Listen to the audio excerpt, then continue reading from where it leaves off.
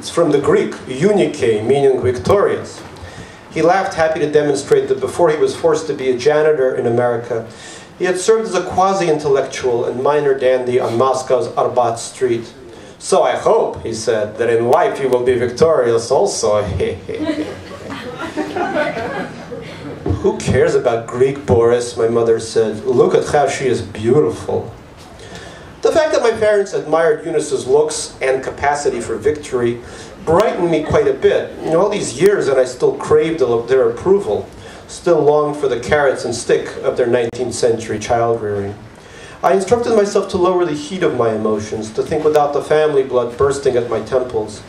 But I was 12 years old as soon as I passed the mezuzah at the front door. My father began to lead me to the living room couch for our usual heart-to-heart.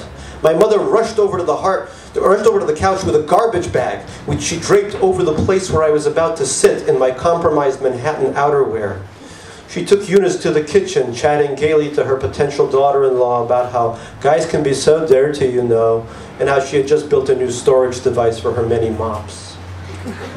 On the couch, my father draped his arm around my shoulder and said, "Nu расскажи," so tell me. I breathed in the same breath as he did, as if we were connected. I felt his age seep into mine, as if he were the forward guard of my own mortality. I spoke in English, with the tantalizing hints of Russian I had studied haphazardly at NYU, the foreign words like raisins shining out of a loaf. I spoke about work, about my assets, about all the monetary things that kept us fearful and connected. He held up the new apparat pendant I wore around my neck. "How much?" he said, turning the thing over, colorful data and rankings pouring over his hairy fingers. When I explained that the device was given to me at work, he made a happy snort and said in English, "Well, their new technology for free. It's good, it's good." The floor beneath my feet was clean, immigrant clean, clean enough so that you understood that somebody had done their best.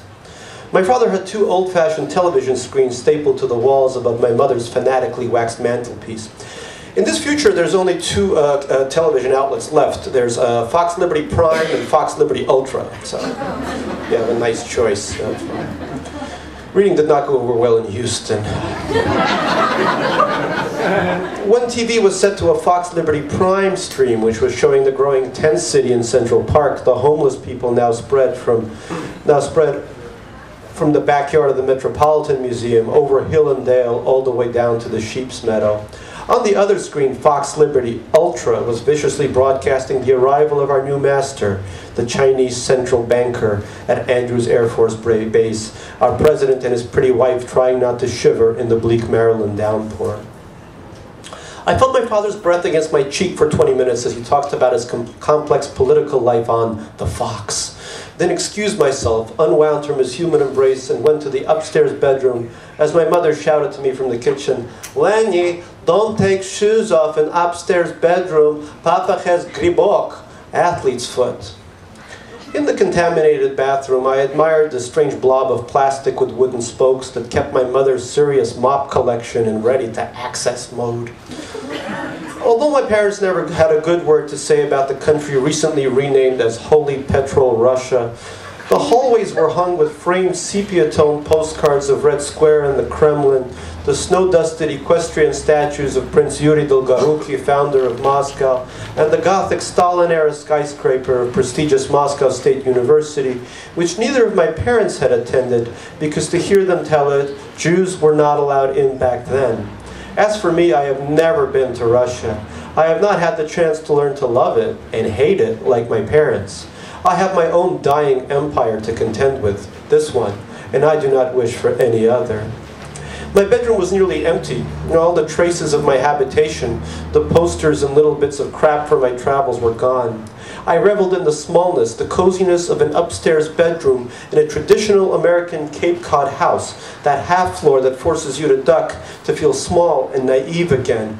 I cannot begin to tell you how much the purchase of this house, of each tiny bedroom, had meant to my family and to me. I still remember the signing at the real estate lawyer's office, the three of us mentally forgiving each other for a decade and a half worth of sins, the youthful beatings administered by my father, my mother's anxieties and manias, my own teenage sullenness, because the janitor and his wife had done something right at last, and it would all be okay now. There was no turning back from this glorious fortune we had been granted in the middle of Long Island, from the carefully clipped bushes by the mailbox, our bushes, Abramov bushes, to the often mentioned Californian possibility of an above-ground swimming pool in the tiny backyard. Out in the hallway, I caught sight of a framed memento, an essay my father had written in English for the newsletter of the Long Island Scientific Laboratory where he worked, and which I, as an undergraduate NYU English major, had helped to proofread and refine. The Joys of Playing Basketball by Boris Abramov. Sometimes life is difficult, and one wishes to relieve oneself of the pressures and the worries of life. Some people see a shrink. Others jump in a cold lake or travel around the world. But I find nothing more joyful than playing basketball. At the laboratory, we have many men, and even women, who like to play basketball. They come from all over the world, from Europe, Latin America, and everywhere else. I cannot say I am the best player. I am not so young anymore. My knees hurt, and I am also pretty short, and this is a handicap. But I take the game very seriously, and when a big problem comes up in my life and I feel like I do not want to live, I sometimes like to picture myself on the court, trying to throw a ball from a great distance, or maneuvering against an agile opponent. I try to play in a smart way. As a result, I find I am often victorious, even against a much taller or faster player from Africa or Brazil, let's say. But win or lose, what's important is the spirit of this beautiful game. So if you have an hour on Tuesday or Thursday at lunchtime, 12:30, please join me and your colleagues for a good, healthy time in the Physical Education Center. You'll feel better about yourself, and the worries of life will, as they say, melt away. Boris Abramov is a custodian in the Buildings and Grounds Division. Down in the dining room with the shiny Romanian furniture the Abramovs had imported from their Moscow apartment, the table was laid out in the hospitable Russian manner, with everything from 4 different kinds of salami to a plate of chewy tongue to every little fish that had ever inhabited the Baltic Sea, not to mention that sacred little dash of black caviar. Eunice sat Queen Esther-like in her Orthodox get-up at the ceremonial end of the table upon a fluffed-up Passover pillow, frowning at the attention, unsure of how to deal with the strange currents of love and its opposite that circulated in the fish-smelling air. My father proposed a seasonal toast in English to the Creator who created America, land of free, and who gives us now Defense Secretary Rubinstein, who kills Arab. And to laugh, which is blooming in such time between my son and Eunike, who, big wink to Eunice, will be victorious like Sparta over Athens. And to the summer, which is most conducive season to love, although some may say spring. While he went on in his booming voice, the shot glass shaking in his troubled hand, my mother, bored out of her mind, leaned over to me and said, "Кстати, у твоей Юнис очень красивые зубы. Может быть, ты женишься? By the way, your Eunice has very pretty teeth. Maybe you will marry her." I could see Eunice's mind absorbing the basics of my father's speech. Arabs, bad. Jews, good. Chinese central banker, possibly okay. America, always #1 in his heart. While she gauged the intent on my mother's face as she spoke to me in Russian. Eunice's mind moved so quickly through feelings and ideas, but the fear in her face reflected a life rushing by faster than she could make sense of it. The toast finally complete, we dove into the food without reservation, all of us from countries historically strangled by starvation, none of us strangers to salt and brine. "Eunice," my mother said, "perhaps you can answer for me this question. Who is Lenny by profession? I never can figure out. He went to NYU Business School, so he is what, businessman?" "Mama," I said, "please, not now, not now." "I am talking to Eunice," my mother said. "You know, girl talk." I had never seen Eunice's face so serious, even as the tail end of a Baltic sardine disappeared between her glossy lips. "Well, and he does like very important work," she told my mother. "It's, I think, like medicine? Like he helps people live forever?" My father's fist slammed the dining table. "Impossible," he cried. "It breaks every law of physics and biology, for one. For two, it's immoral against God. Pooh, I would not want such thing." Work is work, my mother said. If stupid rich American wants to live forever and Lenny makes money, why do you care? She waved her hand at my father. Stupid, she said. Yes, but how Lenny know about medicine? My father lit up, brandishing a fork capped by a marinated mushroom. He never studied in high school. What is his weighted average? 86.894. My mother waved him off again and turned to Eunice. So you met Lenny in Italy, she said? Lenny tells us you speak perfect Italian. My mother waved him off again and turned to... Oh, I'm sorry. Eunice blushed some more. Like, no, she said, lowering her eyes and cupping her knees. Like, I'm forgetting everything? Like the irregular verbs?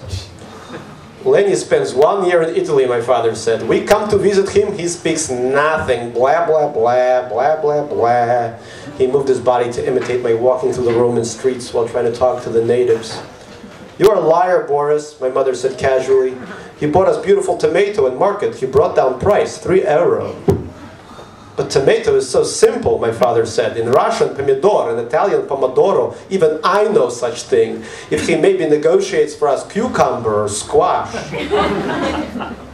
Заткнись уже, Боря. Shut up already, Boris, my mother said. She readjusted her summer blouse and bored her eyes into mine. Lenny, she said, we see you appear on Apparat Stream. 101 people we need to feel sorry for. Why do you do it? Your colleague, he makes fun of you. He says you are fat and stupid and old. You don't eat good food, and you do not have profession, and your fuckability rankings are very low. Also, he says, тебя понизили, you've been demoted at the company for which you work. Papa and I are very sad about your fuckability.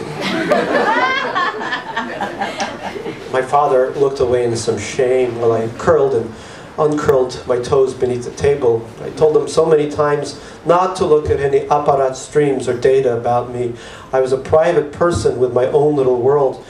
Why couldn't they find a better use for their retirement years than this painful scrutiny of their only child? Why did they stalk me with their tomatoes and high school averages and who are you by profession logic? And then I heard Eunice speak, her straightforward Californian English ringing against the smallness of our house. Like, I told him not to appear in it too, she said. And he won't anymore. You won't, right, Lenny? Like, you're so good and smart. Like, why do you need to do it? Exactly, my mother said. Exactly, Eunice. I did not say anything. I leaned back and watched the two women in my life look across a glossy Romanian table, groaning beneath a plastic cover and 20 gallons of mayonnaise and canned fish. They were eyeing each other with a placid understanding. Sometimes mothers and girlfriends compete against one another, but that has never been my experience. It is quite easy for two smart women, no matter what the gap in their age and background, to come to a complete agreement about me. This child, they seem to be saying to each other, this child still needs to be brought up. Thank you.